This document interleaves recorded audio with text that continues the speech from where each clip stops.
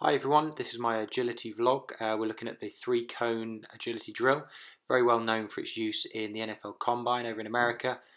Very good test of acceleration in the first few steps, 90 degree and 180 degree turning ability.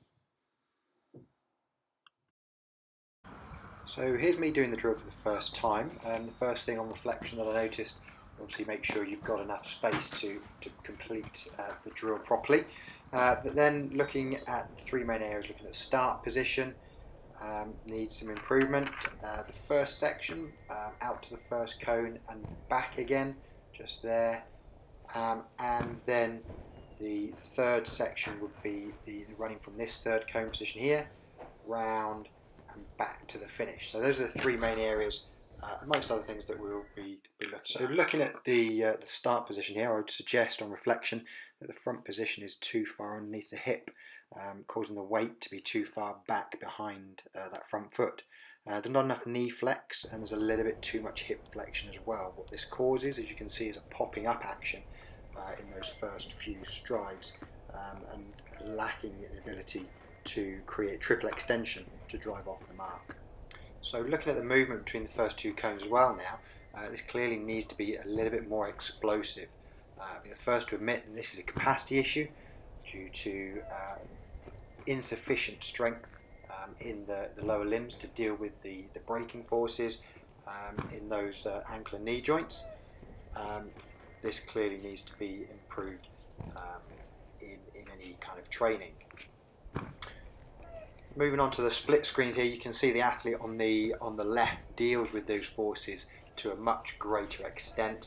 The knee and hip position of the stopping the deceleration leg is much better, and the drive off the anterior leg is also there due to the capacity of strength being sufficient to deal with that and produce those forces as well.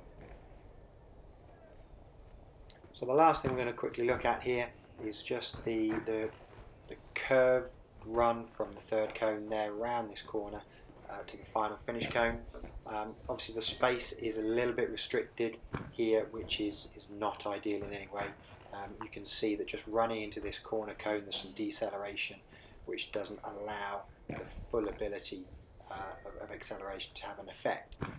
So the adjustment here would clearly be to enable to have enough space so that that full flowing arc can be created to finish the run. So here's the second attempt after a little bit of training.